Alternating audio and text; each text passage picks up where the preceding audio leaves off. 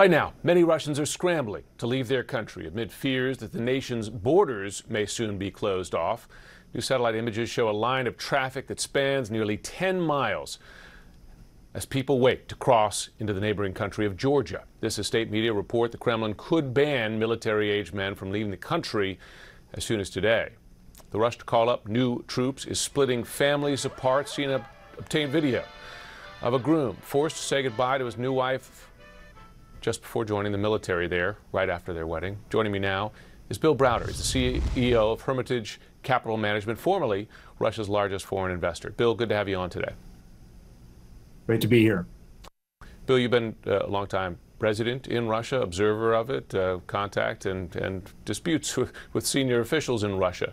We are seeing people fleeing the country by the carload, right? Miles-long lines. We're seeing some protests in the country, and we're even seeing some officials begin to have public criticism of the mobilization and even the Russian leadership. Is the opposition to Putin today stronger, more credible than that we've seen in the past? It for sure is. I mean, the idea, and Putin has effectively crossed the Rubicon. The idea of sending men between the ages of 18 and 60 to be cannon fodder and dying on the in the war in Ukraine is something that affects every single male in the country, and that really does bring it home that this is no longer a theoretical issue, that Vladimir Putin's decisions and his bad decisions are affecting everyone's life profoundly. Okay, so more credible, but more of a threat, a genuine threat to Putin's leadership, or can he put this down? Well, Putin is a very effective dictator. He has put down many other uprisings and discontent in the past. There were times when hundreds of thousands of people were marching through the streets of Moscow, and he figured out a way of effectively terrorizing his own citizens by taking a small number of them, putting them in jail for 10 years, and sending a message to everybody else that this will happen to you. Now, in this particular case, there is more visceral anger because people are all afraid of dying on the front. Having said that, Putin is a good dictator. He's very good at repressing people. He's very good at scaring people, and he will use the entirety of his repression machine to go after people. And my bet is that he succeeds. He's we've seen it in other countries. We've seen it in Iran. We've seen it in North Korea, that a dictator can stay in power for a very long time. And so I wouldn't be betting against Putin right now in spite of these images. We're seeing an alarming series of threats in public by senior Russian officials, right up to the president, of the use of nuclear weapons. Dmitry Medvedev, the latest, to say that Russia would use nuclear weapons to, quote, protect the existence of our state. This is happening as those areas in the eastern part of the country are going to have sham elections to make them, in effect, part of the Russian state. Are Russian leaders laying the groundwork to justify the use of nuclear weapons? Well, and what they're doing right now is digging into our biggest fears and worries by using the N-word to talk about nuclear weapons is something that nobody has done before. So they have now put it on the table.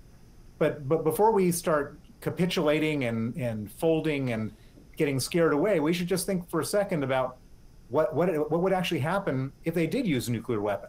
Mm-hmm. First thing that would happen is that the wind blows from west to east, and so the fallout would go over Russia.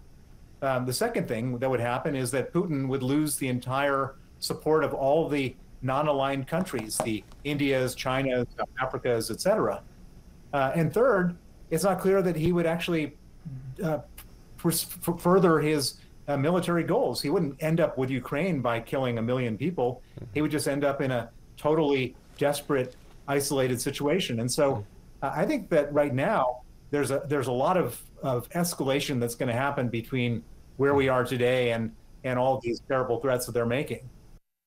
The trouble is that he's already in an isolated, weakened space. Is he not? And you, by the way, credit due to you that you said early on that Ukraine would push back and push back hard, and they've proven to do so. And you can make a pretty strong argument that Putin has lost this war strategically, at least to this point.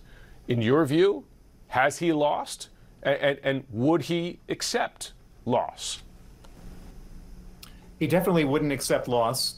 The reason why he went into this war is because he was worried about his citizens rising up against him because of 22 years of stealing enormous amounts of money.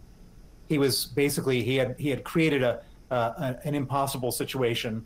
And so he did what most dictators do. He pulled into the dictator's playbook and created a foreign enemy to start a war because he wanted people to support him. And for a while, he had 85% popular support. Now he is losing the war. He looks weak. And so what does he do in this situation? Yeah. He's got to throw everything else he's got at it, which is why he has drafted somewhere between 300,000 and 1 million able-bodied men to show up at the front.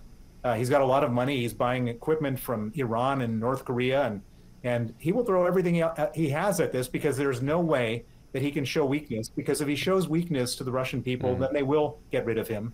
And if they get rid of him, he dies. That's his calculus. Yeah. It's an alarming forecast. Bill Browder, always good to draw on your experience. Thanks so much. Thank you. Jim, that was fascinating. I mean, given Bill's experience, shall we say, with the Putin regime. Were you surprised? I mean, his comment also about the blowback from any potential use of a nuclear weapon by Russia was interesting to me, and one I hadn't heard many make. It's interesting. I mean, and that's the dissonance there, right? That even Putin knows the blowback would be significant, including from his alleged partners like a China. On the flip side, as Browder says, and this is the view, frankly, of loads of folks in the U.S. intel community, for instance, that Putin cannot lose, because if he loses this war, then effectively he loses respect and power. So what wins out there, right? Some desperate act by him, or eventually seeing the light?